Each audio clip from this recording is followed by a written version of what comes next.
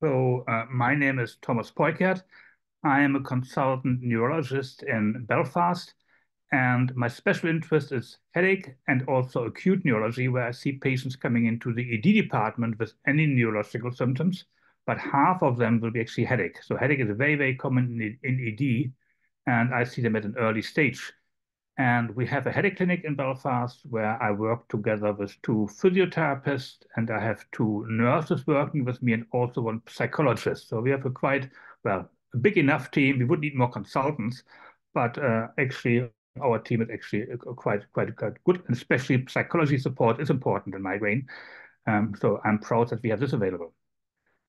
So thank you for inviting me. And when I was asked by the Migraine Trust to talk about migraine in men, it was the first time I said I have to think about it because I have never been on a presentation migraine in men, and I really had to read things up about it because it is not really very well reported. There's a lot about migraine in women, a lot about the hormone change, but I was really unclear what I'm going to talk about it. So I asked the Migraine Trust to give me a week to think about it.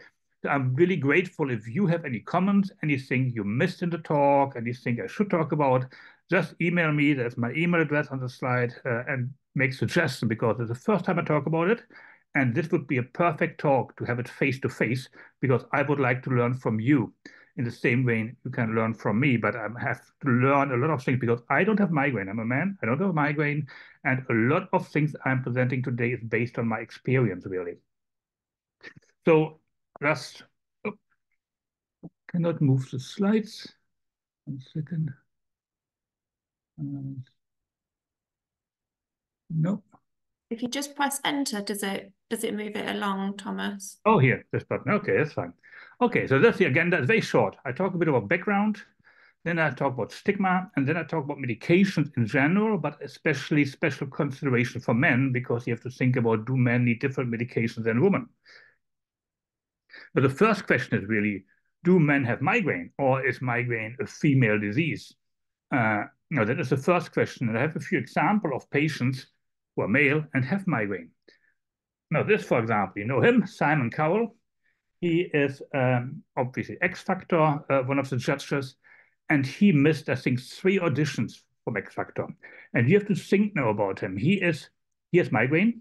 He has to ring in at about 3 o'clock in the afternoon, tell the channel, I am not showing up tonight at 8 o'clock on a live show where thousands of people are waiting, everything is organized, and he has to ring in and say, sorry, I can't come because I have a headache.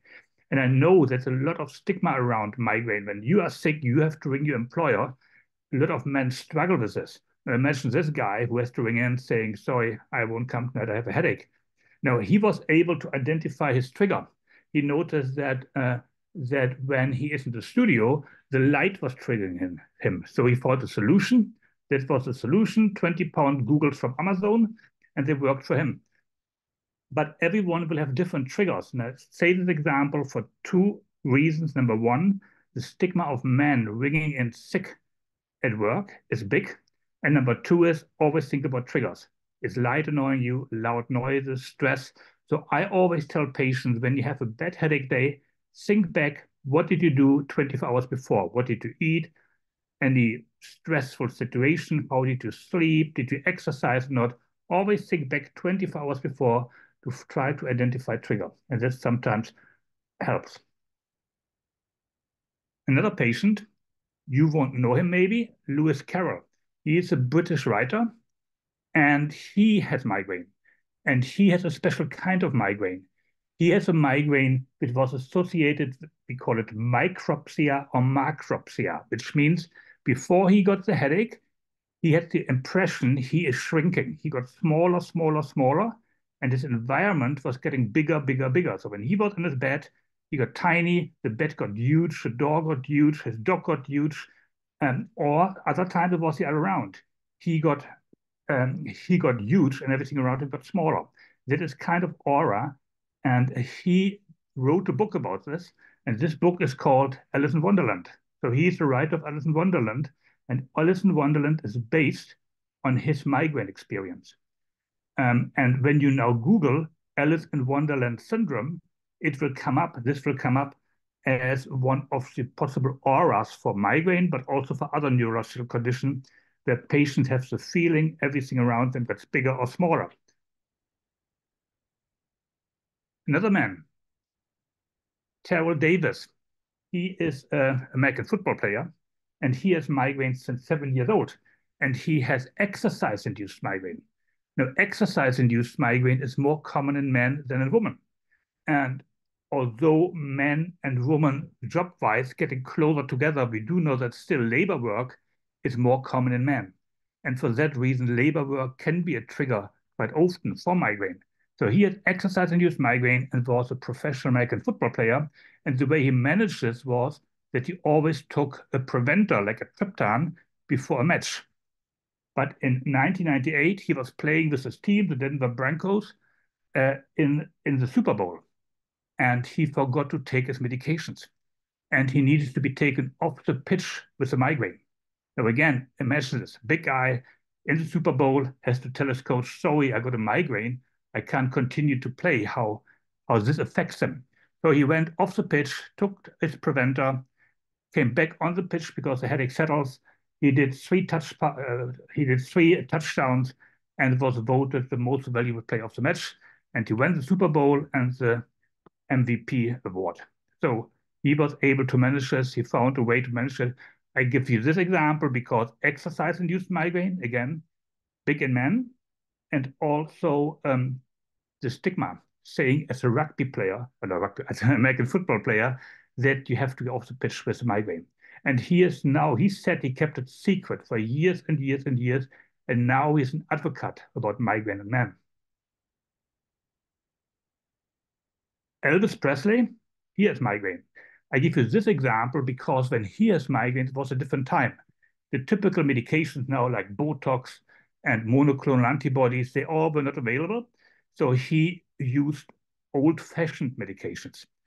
And we do know, and I talk later about it more, medications in migraine quite often can affect the heart. And he was obviously young when he had a heart attack, and his physician was later interviewed after his death, and it became obvious that he possibly got the heart attack secondary due to some of his migraine medications he took. So that is something you have to think about, medications affecting the heart. So he might have died as a side effect, we don't know for sure, secondary due to medication he took for migraine. That's him after a concert where he has a migraine. And the most famous man, you probably think, why didn't I talk early on about him, with migraine, is this man, Homer Simpson. Now, Homer Simpson has migraine. And he has migraine for a long time, actually. And he thought back, well, where is the headache coming from? And then he thought back and realized, well, actually, when I was younger, I had a head trauma. And he remembered when he was 7 years old, he shifted a crayon up his nose. And he told us his GP, and he got an MRI scan done, and you can still see the crayon sticking in the frontal lobe. So he was able to identify a trigger, crayon was removed, and Homer Simpson is migraine-free. So think about triggers. And again, head injury are more common in men. But we do know that head injury are 2 to 3 times more common in men than in women. You can get a migraine after head injury. You can get chronic migraine. So some patients have episodic migraine before, have a head injury, and that converts the episodic into chronic migraine. We do know that men more often go to ED and to their GP post-head injury. So the question was, do men have migraine? The answer is yes. There's no doubt about it. Now, how common are migraine in men? Now, we know that about 20% of female patients have migraine and about 10% of male patients have migraine. Now, you think, well, female double as often, but 10% of men is actually quite a lot. And when you look at the numbers, really, when you look at numbers, how many patients in the UK have diabetes, male and female, that is similar. So the same numbers of male with migraine than male and females having diabetes. So it's not a rare condition. It's common enough. Typically 20 to 50 years old, but quite often female, quite often related to hormone change, men quite often not. So I thought in my clinic, I don't have a third of patients being male. So I looked, as I prepared for this talk, through my Botox list. And what this showed, I don't know if you can see that there really, because of the picture on the side. Now, in my Botox, I have only 14% male patient and 86% are female. And I thought, well, why is that? Do I maybe offer more Botox to female patients and neglect the men? So I looked through my list for monoclonal antibodies, same thing, only 16% were male. And then I looked at the referrals I got from GPs. I want to know, are GPs maybe not referring men to me? Do they maybe refer more women? And actually, it's right. They only referred 17% of men. So the question is, I don't know why this is. Is it because GPs don't refer the men, or is it because male patients don't go to their GP? It is most commonly the reason. I suppose that's the reason that men don't present to their GP. But you can see in headache clinics, and we look in papers, that seems to be not unique. That seems to be in general, men are not getting as often seen in secondary tertiary care. They don't get the same treatment offered than women. Now, that's completely different to this here, to pain bias men, women. When you look how men and women are being treated in health services, we do know that women are getting, in general, disadvantaged. We do know that women are getting quite often not treated as aggressive as men. We do know that women quite often got the label, oh, it's all stress, or you are hysterical, or something like this. We do know that women get less MRI scans and less CT scans done. We know that women don't get quite often referred to secondary tertiary care. We do know in general, men are getting treated better than women in the health service. And this doesn't really go ahead with what I just told you, because why do I have so many patients who are female on Botox when women are getting better treatment? We also know that women go about 30% more often to their GP. And there's the question, what is the problem? Is the woman go too often to the GP, or does men not go often enough to their GP? So in migraine, we really know, we think, that is the reason. There's a stigma about migraine. So when, I suppose most of you are men here in the talk, when one of you have a broken ankle, it's obvious. You go to your GP, you are not embarrassed about it. But when you have a headache, it's felt that men quite often think, well, there's something in my head. You don't have an abnormal MRI, you don't have an abnormal X-ray, you don't have abnormal blood results. So these are kind of conditions where men are not very good in presenting themselves to the GP. And they think it's just a headache, it's a woman's disease. You might think about your job. You maybe don't want to tell your boss, I have a headache. It might affect your career. You don't know. You have the soldier on culture, be tough. And some men might be embarrassed of having a headache and don't tell people. I don't know. You are all here now. You are possibly dealing with your headache. You accept it and you're working on it, which is good.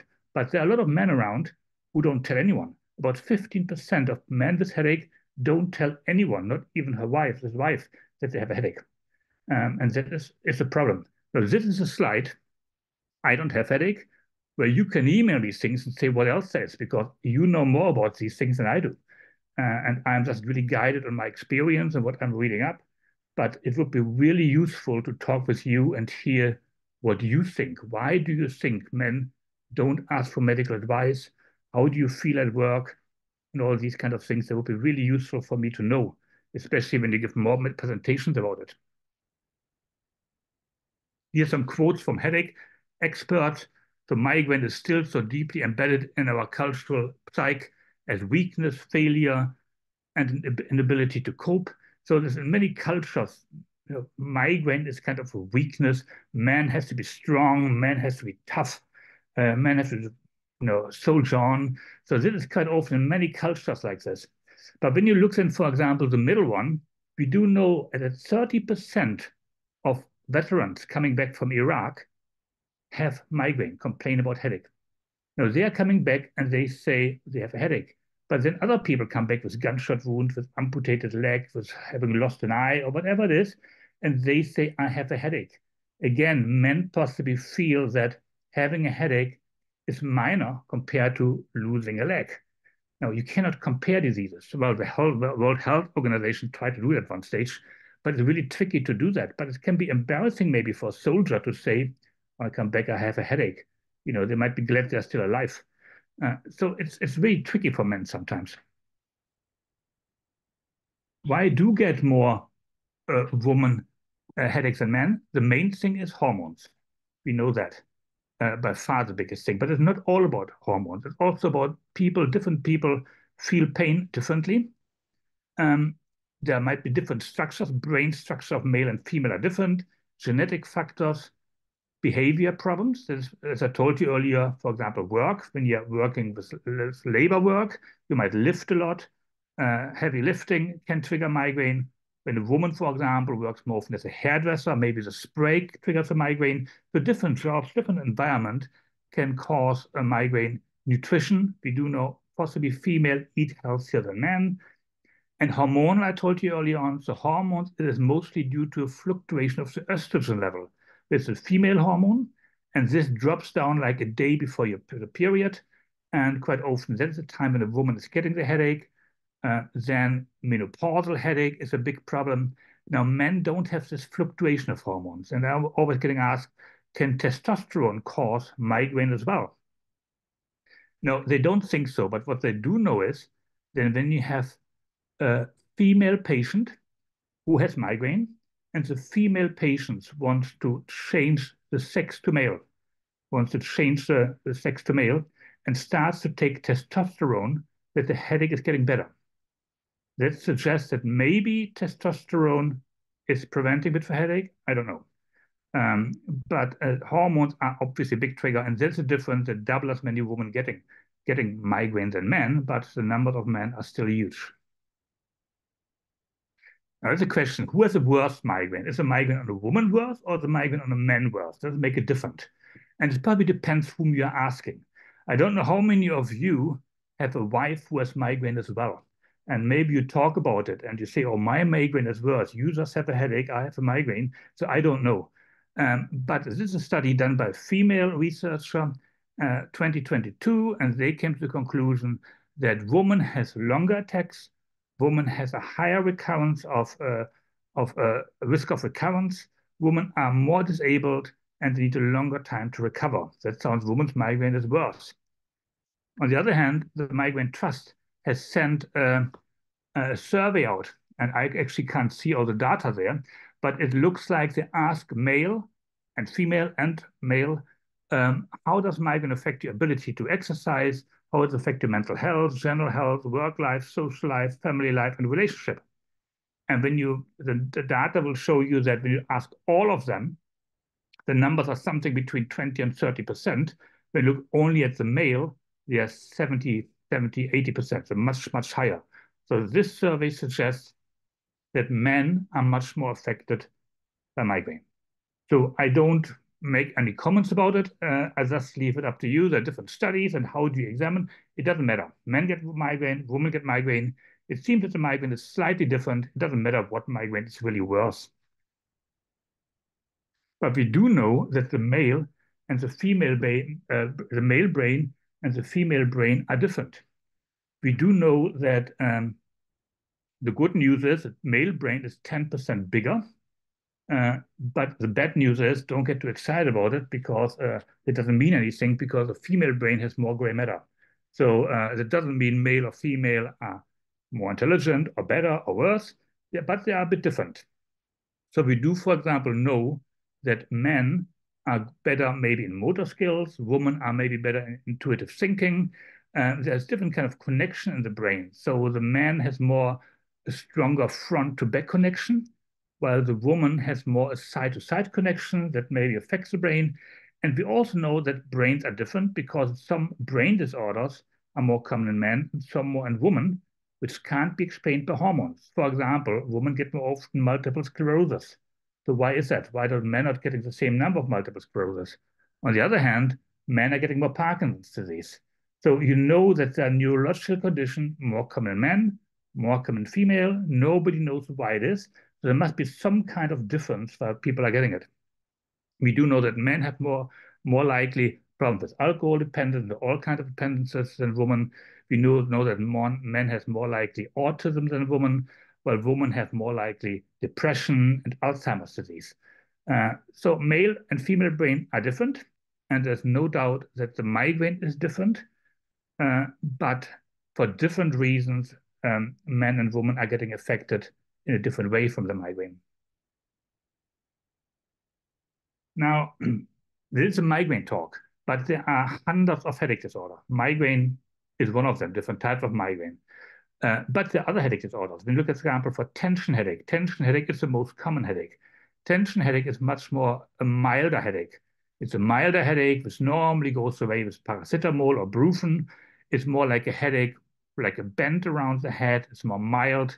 And usually, although tension headache is the most common headache, tension headache patients wouldn't really go to the ED department or to the GP because we all have sometimes a bit of tension headache. Tension headache is not related to getting worse with light or loud noises or smell, or not getting worse with exercise. The mild pain we all get from time to time.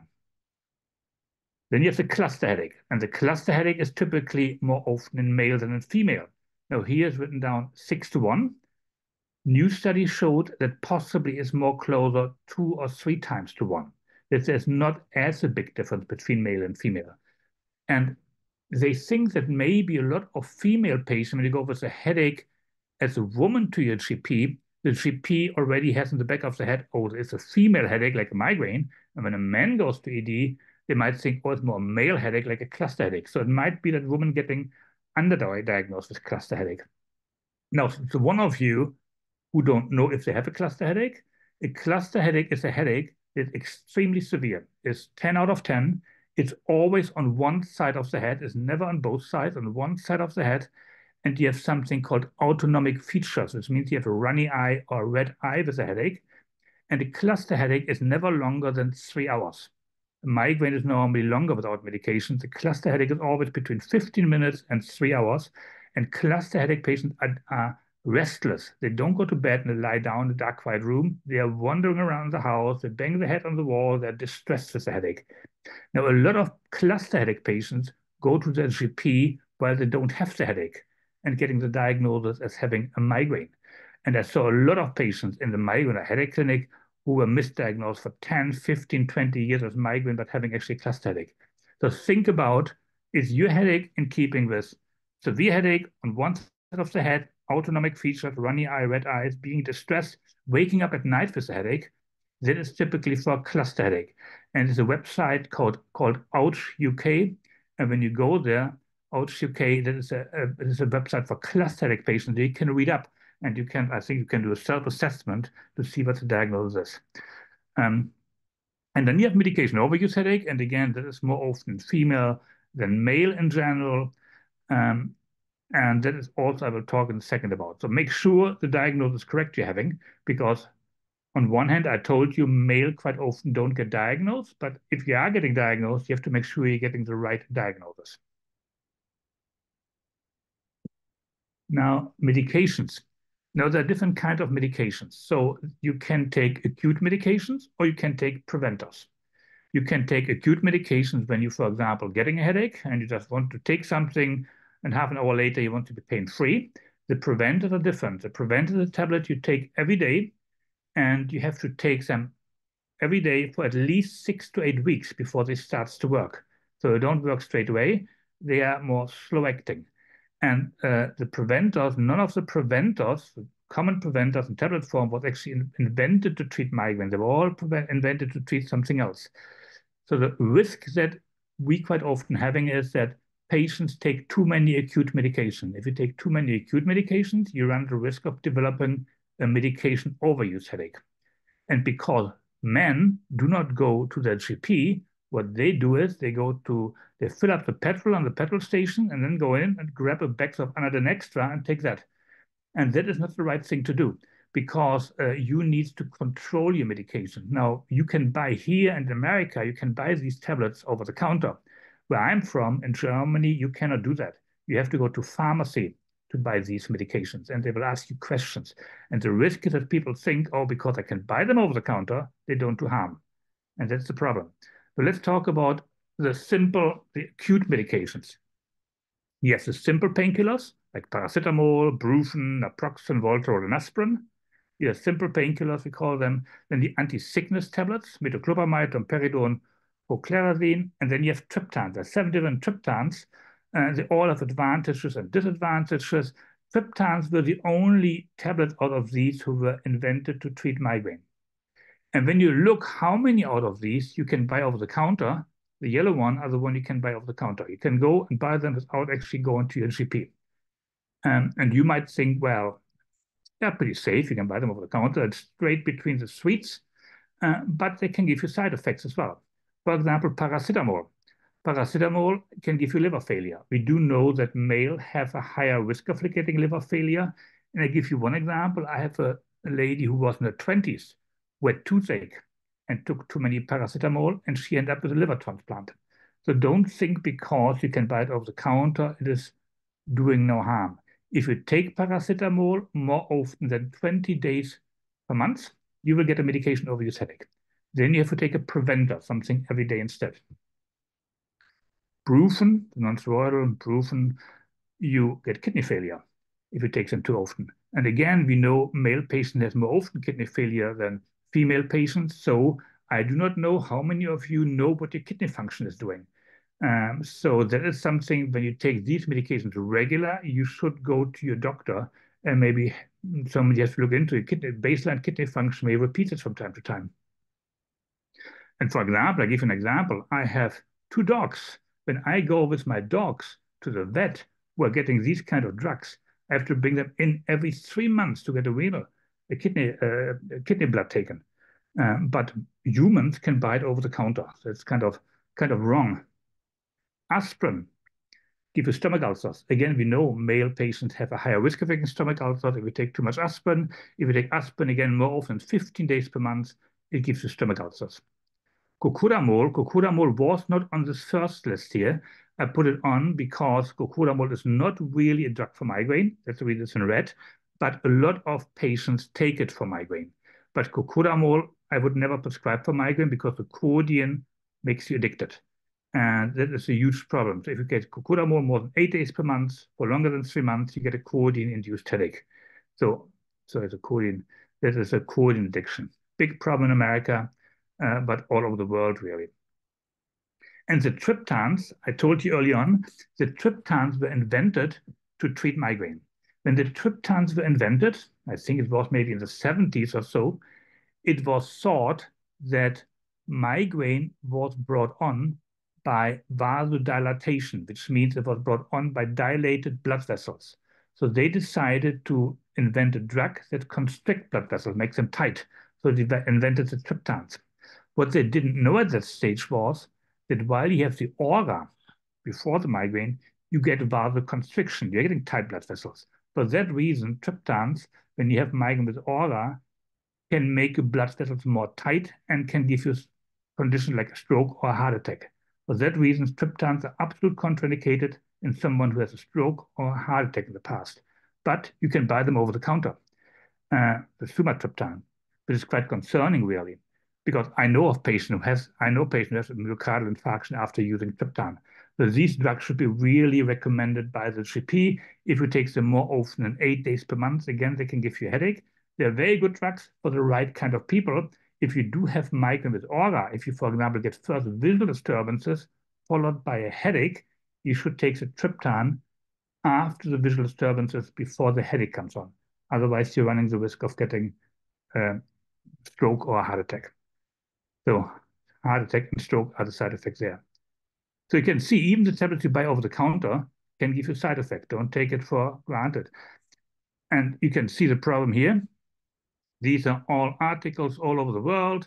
It's a big thing in America, a huge problem in San Francisco with drugs you can buy over the counter. When you go with this guy in the corner, the top left, one guy was taking 48 tablets a day. In his hand, he had Brufen, and he has no holes burned in his stomach. Always very dramatic, but codeine can give you addiction all over. There's an Australian article. So it's not only UK, it's all over the world. There's this problem with medication you buy over the counter, and men run this problem because men with migraine do not want to go to the GP and trying to manage it themselves. And you run the risk of, if you do it too often, to end up with medication overuse headache or with getting side effects like Elvis Presley from the headaches. Now let's talk about the migraine preventers. The preventer is a tablet you take every day to prevent you from getting a headache. And you have to take them for 6 to 8 weeks before you know they work or they don't work. If a migraine preventer doesn't work after 6 to 8 weeks, you should stop it. Quite often we see patients who take amitriptyline for 5 years, and we ask them, does it help the headaches? They say no. Why do you take them? Well, I don't know. My GP gave it to me. So take it 6 to 8 weeks. If after 6 to 8 weeks there's no benefit, stop it and try the next one.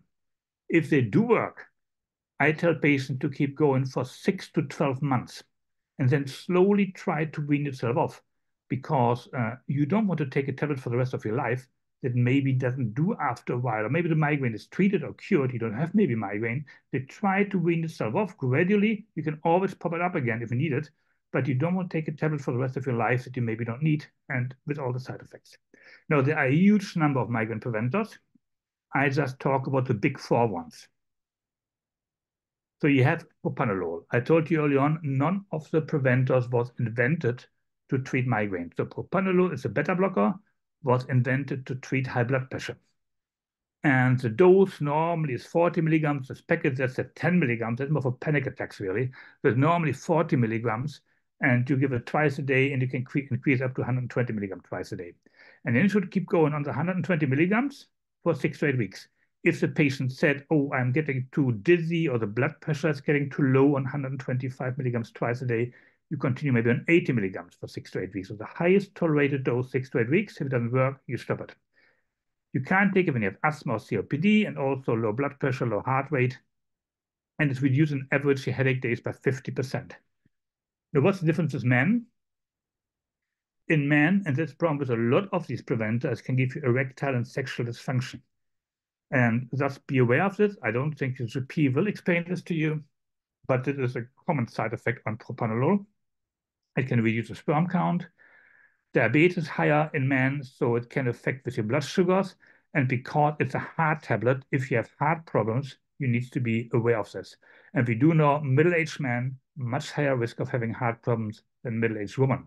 After menopause, female and male, not a big difference, but before the menopause, men have a much higher risk of getting heart problems. So for that reason, a lot of these drugs we are giving for migraine are actually heart tablets, and you need to be aware of this.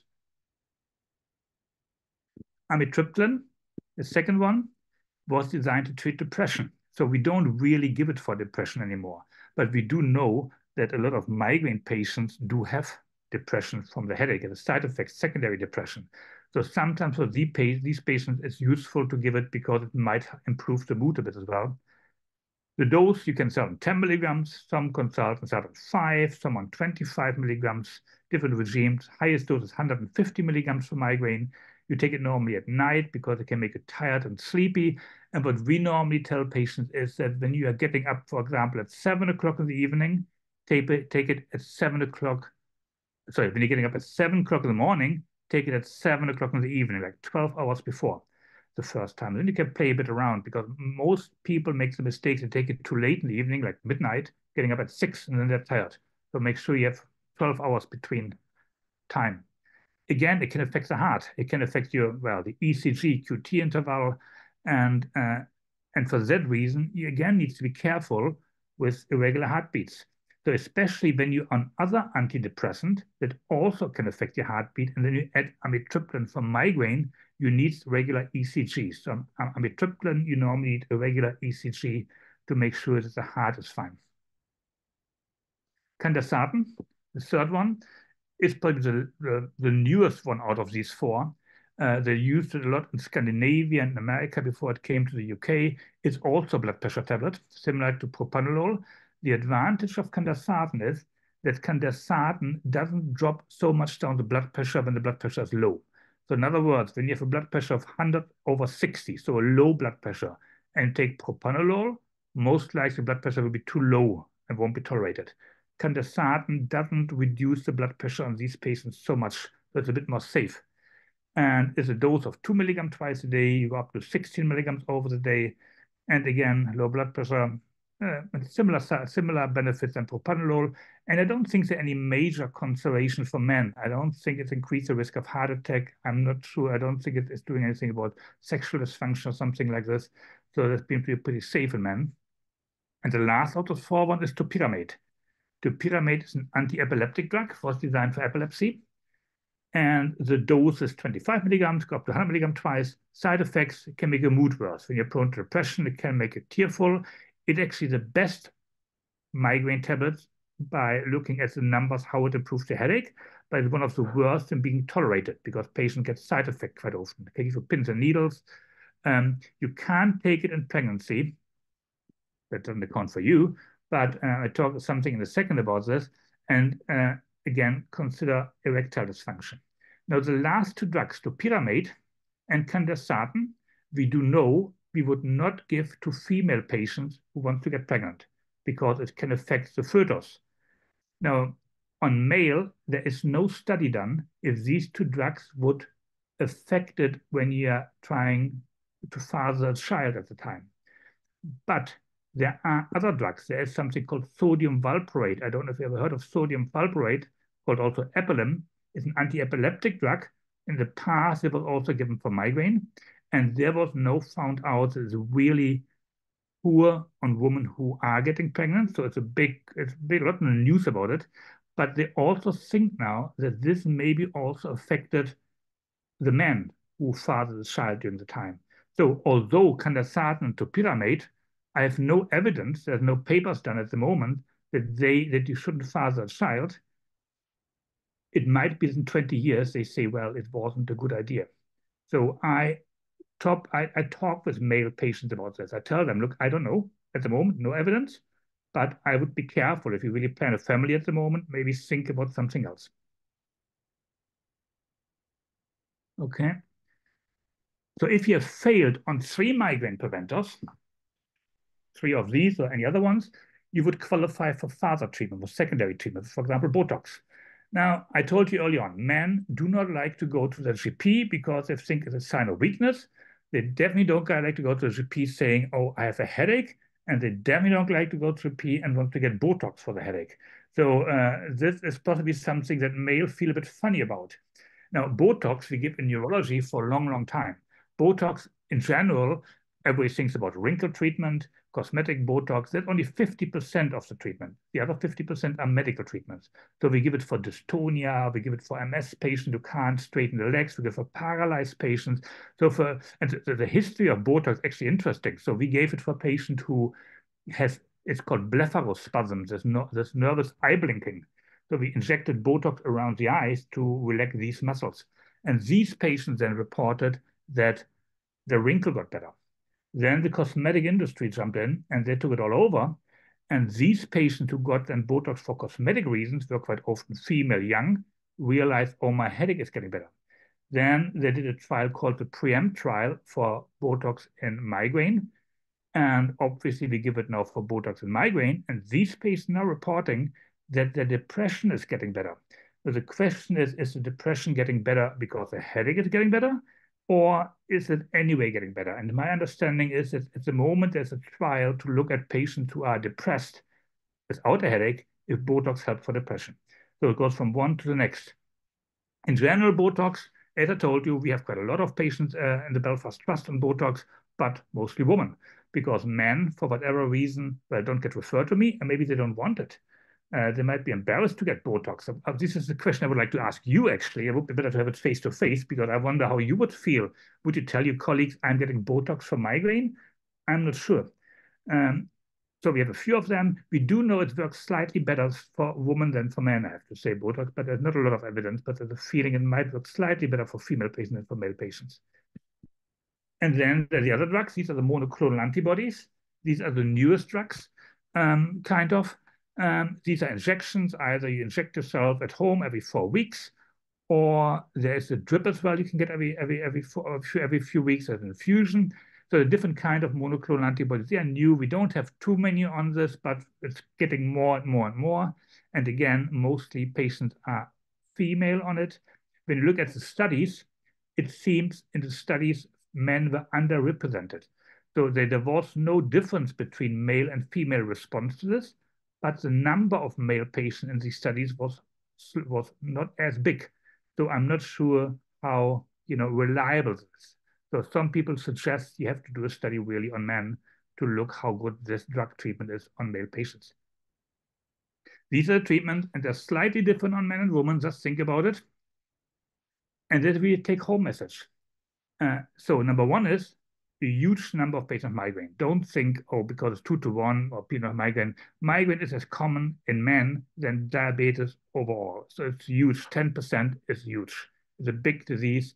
It's quite often young people. These are people that are working, patients that are working. So it's really expensive for the, well, not only for the NHS, it's expensive for the society, migraine. Quite often men don't get the accurate diagnosis. There are two reasons for this. Number one is men do not go to the doctor. They diagnose themselves with a headache, which is not a diagnosis. It's just they have a headache. Or GPs maybe don't think themselves that maybe a man could have a migraine and gives them a different diagnosis, or I don't know. But men are quite often getting misdiagnosed.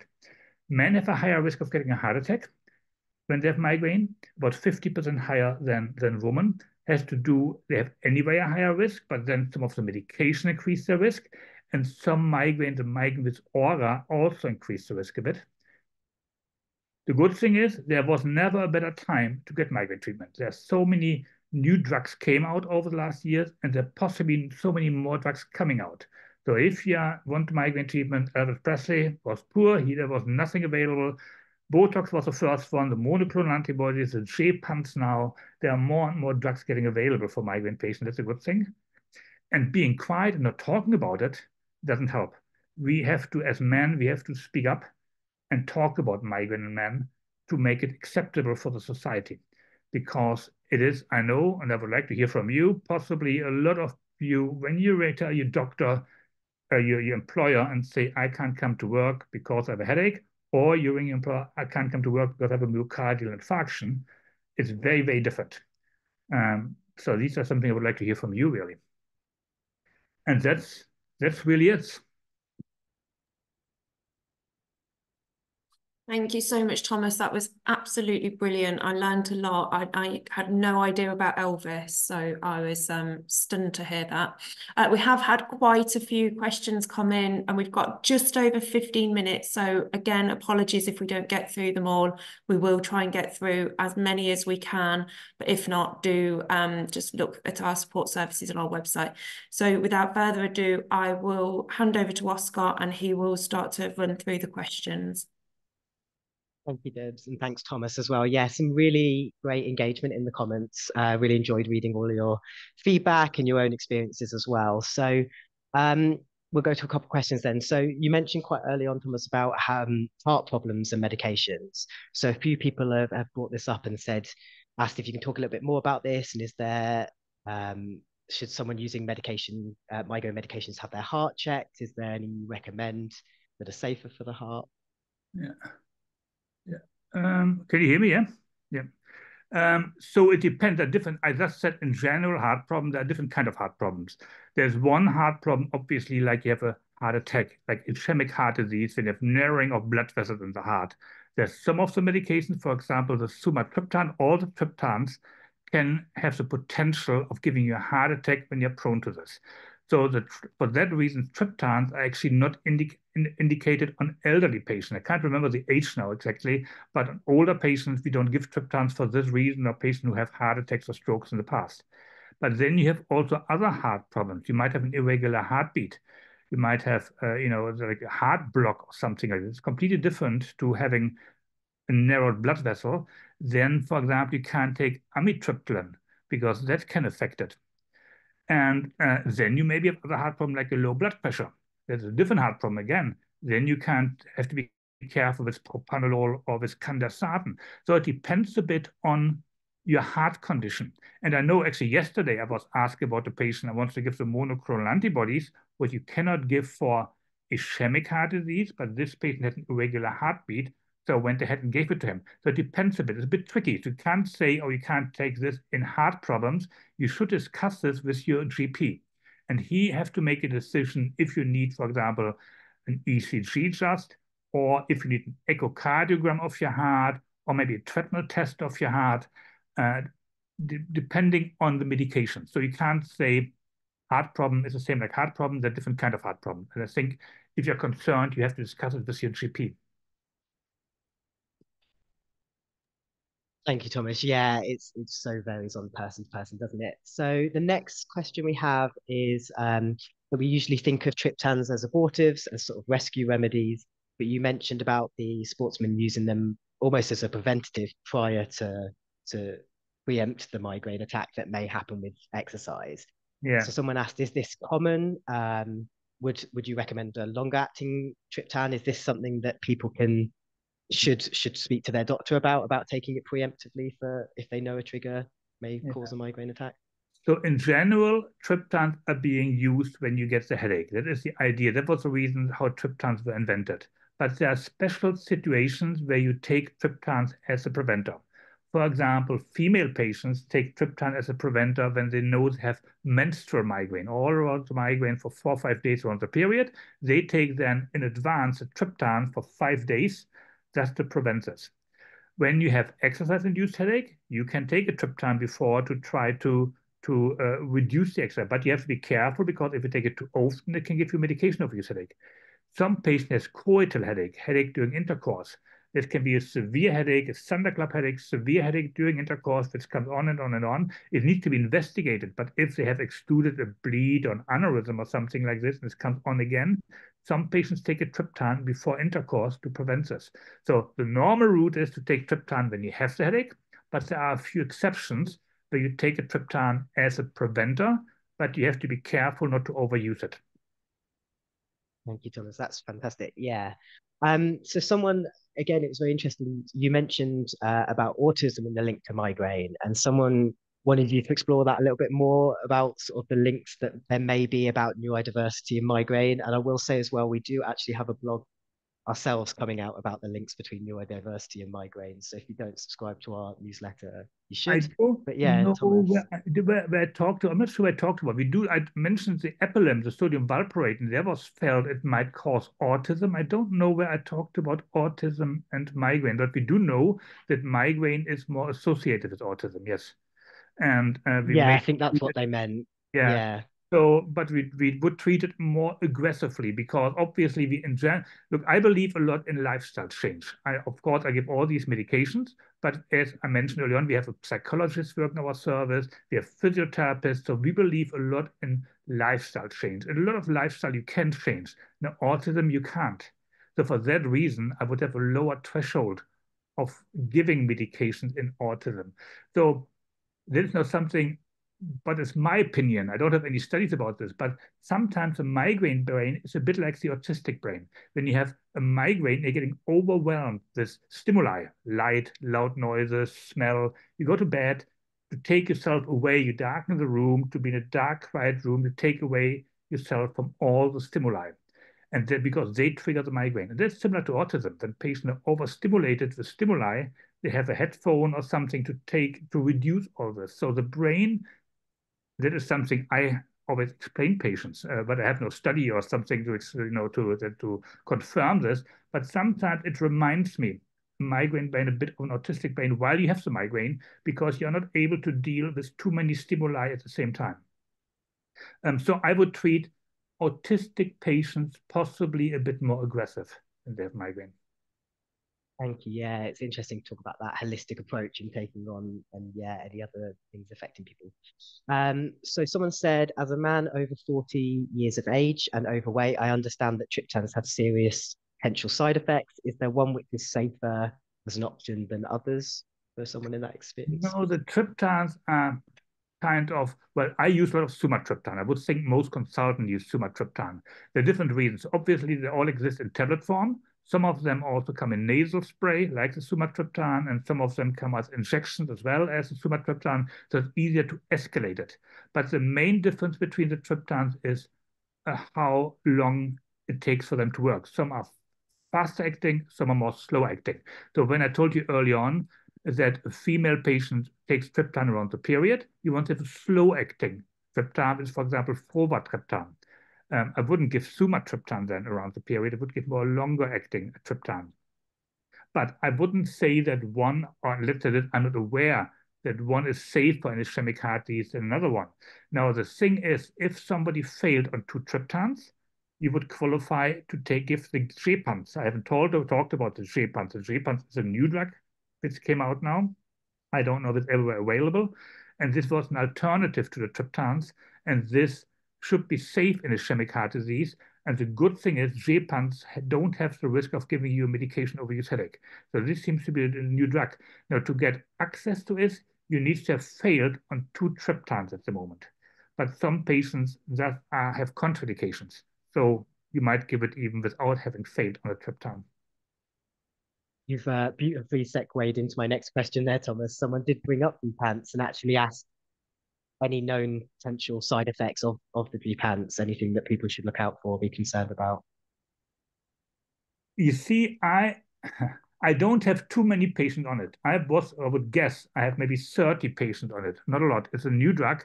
Now, with the Ogimediopans, it is licensed for episodic migraine, so headache less than 15 days per month. You can use as a preventer, and you take 75 milligrams every other day, or you take it for acute episodes for episodic or chronic migraine. Now, side effects, to be honest, I'm not aware of major side effects. It might be constipation or something like this. I don't think it affects the heart, so I think they're pretty safe, really. So I'm not aware of any major side effect. I definitely haven't seen any patient of mine who had any side effect on them. Right, it's an exciting time to, be thinking about these new medications. Probably have time for 1 or 2 more questions. So we had people having a bit of a discussion about triggers in the chat, which is always really interesting to see. So obviously some triggers you can sort of easily correct, dehydration, food, but there are a few discussions about some of the harder triggers like weather. So someone finds it really difficult to deal with whether that's a trigger for them, and they were asking for your advice if you have triggers like that are less you can control, what sort of the best way to deal with them would be. So the first thing is to identify the trigger. And as I told you early on, you have to look when you have a bad day, look back, what have you done? And I give you an example. For example, I had a patient, I gave a headache diary. He was in the 70s, and he said, I get a headache. He couldn't identify any trigger. I gave him a headache diary to write down the headache. And then he realized in the headache diary, that's funny. I always get the headache on Sunday at 1 o'clock. I was never aware of that. And then he thought back 24 hours, what did he do? And then you realize, well, every Sunday morning I buy a newspaper. All other days I read the news on my mobile phone, but Sunday I have a nice breakfast and buy the newspaper. And then you realize that the smell of the newspapers was triggering his headache. So he doesn't buy a newspaper anymore and his headache is gone.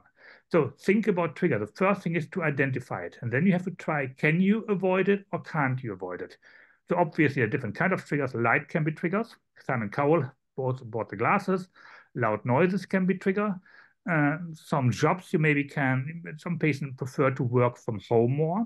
So some people prefer to work from home, some more from the office, some have more combination, but I do know the open offices quite often, there are loud noises, there's light, there's a lot of things going on. A lot of people with migraine prefer to sit at home on their own computer and work from home.